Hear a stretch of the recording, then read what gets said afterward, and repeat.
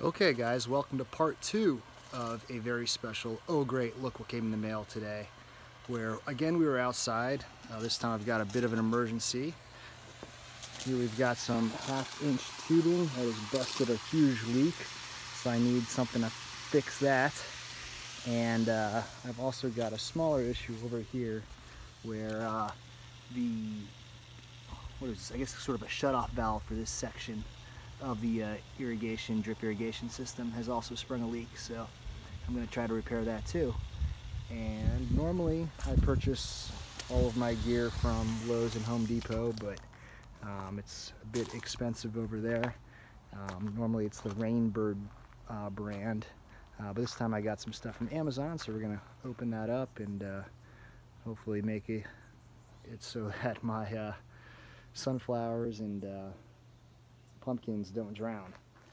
So here's the package. It just arrived actually on my neighbor's doorstep, but I went over there and got it. Let's open it up.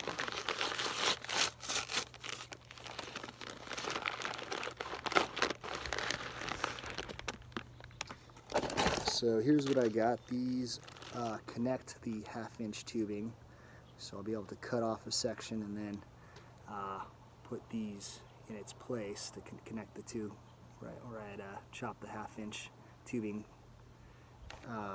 Looks like I think I got 10 of these, and it was about $10. So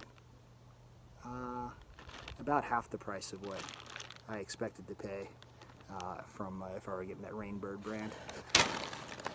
And I also got this.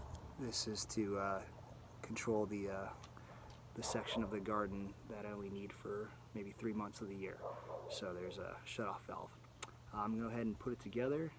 It was definitely all a great price, but the real test is if it works or not. So hang on. Thanks for coming back. And you can see the irrigation system is working. There's water spraying in this garden area here as intended, and there's no longer a giant leak here. Here's the connector for the tubing. I just cut out the broken section and screwed these pieces on. I guess I shoved the 1/2-inch tubing in and then screwed these green sections outward to make a nice permanent seal there. So that's working well. And over here is the shut-off valve.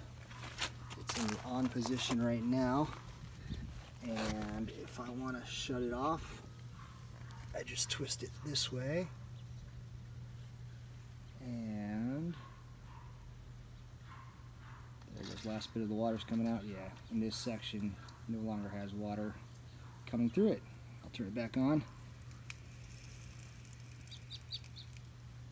There you go, works really well.